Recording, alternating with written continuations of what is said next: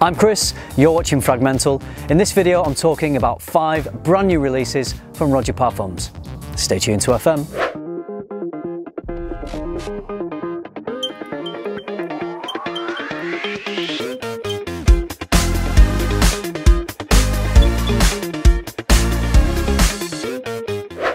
In recent years, Roja Dove has come up with a new classification of fragrance called Parfum Cologne.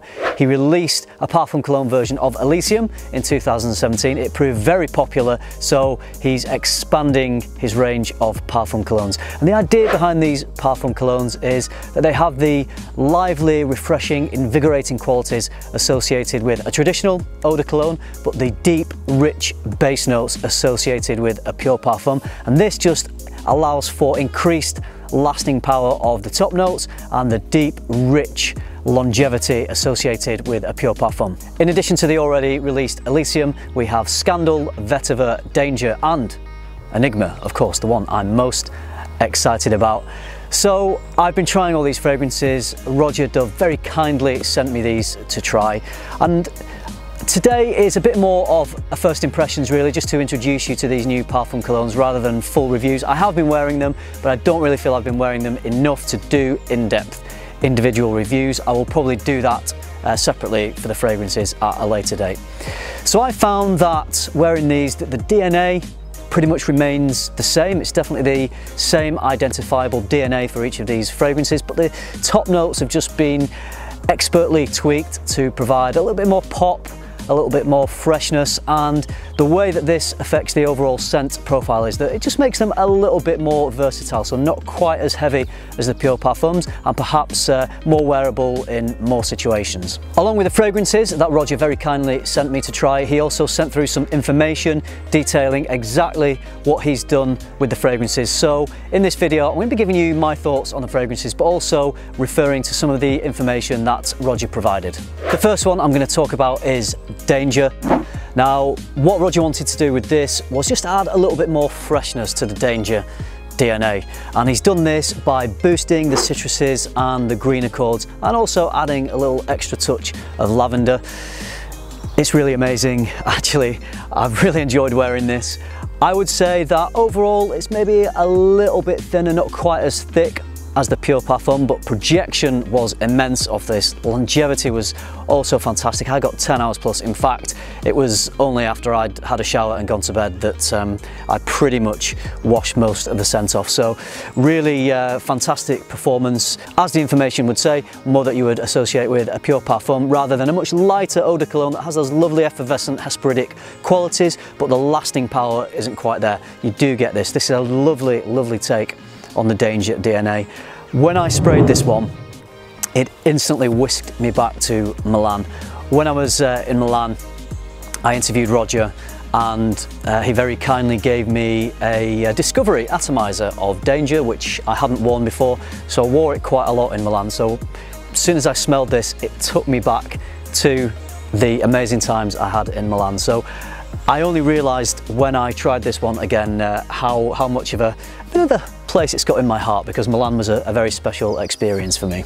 Let's quickly mention Elysium, which of course many of you already know is very popular. So this is a classic citrus cologne, but with a modern feel. There's also white florals, there's some fruits, apple and blackcurrant, ambergris and musk. So very smooth fragrance, very versatile, very easy to wear. I think this has become a signature scent for a lot of people. I would say that this is the thinnest of the range of Parfum Colognes. All the other ones now in the Parfum Cologne range I think are thicker and a little bit more full-bodied. So whilst performance of Elysium for me is pretty good, I find that the others in the line perform better than this, in that they last longer for me. Let's talk about Scandal. With this one, Roja has increased the lemon, the bergamot and the petitgrain, so it gives it an extra citrus freshness. Definitely has more of a pop, more of what I would describe as a fizz when you're comparing it to the pure parfum. Out of all of them in this Parfum Cologne line, this is the most classically masculine smelling fragrance. It's got beautiful notes of spearmint and lavender in here, so it's very aromatic. This dries down very similar to the pure parfum to me.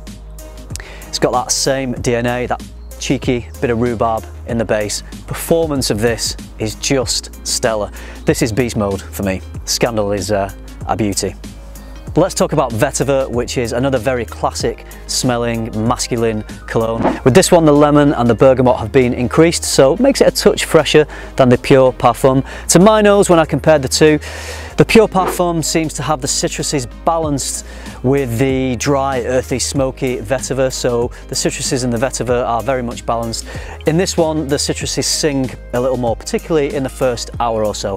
After that hour and a half, I found that this one aligned pretty much the same with the Pure Parfum.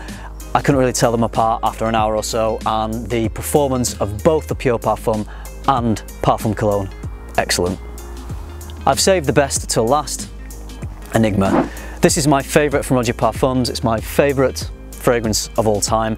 I just love that when you spray this on, you take this immediate deep dive into this rich, boozy cognac, tobacco, vanilla, ginger. Everything's just so well balanced. It's a gorgeous take on an Oriental. The Parfum Cologne adds some citruses, so it just freshens up the top a little bit, so it increases the bergamot, which was already there, and lemon oil and mandarin is added, so it just has this fizzy citrus spinning around for around 30 minutes, and then you're down into that deep rich cognac dive, so it's just a little fresher up top.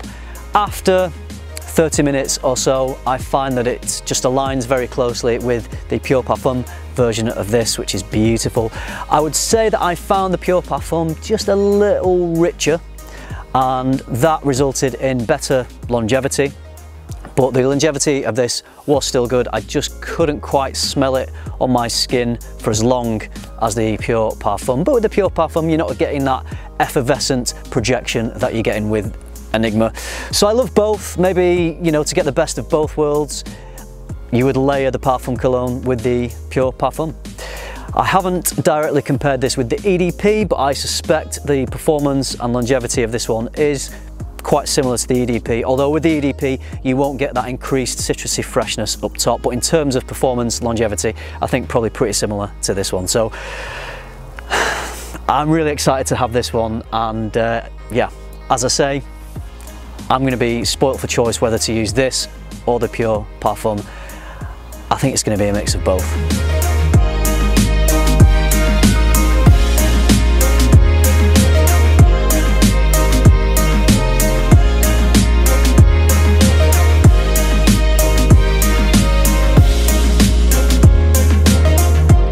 So there we go, 5 brand new exciting releases from Roja Parfums. Overall, I would say that I found these Parfum Colognes to be a bit more versatile than the Pure Parfums, a little brighter, a little fresher up top. Generally, longevity and performance matched the Pure Parfums, which I was really pleased about. Although, as I said, Enigma didn't quite last as long. Not that Enigma was bad, the Parfum Cologne version of Enigma, at all. It gave me around 10 hours, it's just that I get a big longevity from the Pure Parfum. So these are going to be released very soon, if not already. Let's mention the price of these, because I think the price is going to be quite attractive to some people. The Pure Parfums, I think, are around £400 mark. The Eau de Parfums are around £240, I think. You may get those discounted at certain times, but they're both for 50ml. With these new Parfum Colognes, you're getting 100ml, and the retail cost of those is £225, so £225. So it's a similar price to the Eau de Parfum, but you're getting double the amount of juice. And I think the versatility of these fragrances will appeal to a lot of people. I think you can wear them in more situations. So my feeling is that this is going to be a very popular line of fragrances for Roja Parfums. So there's just some early impressions from me. I hope you enjoyed listening to it and you took away some good information. Have you tried them yet? If you've not, which ones are you looking forward to trying the most? I'm certainly looking forward to wearing the heck out of these fragrances. I really enjoy all of them, and I really am spoilt for choice. Thank you very much for watching. I hope you enjoyed it, hope you found it useful. Remember, keep tuning into FM and keep smelling good.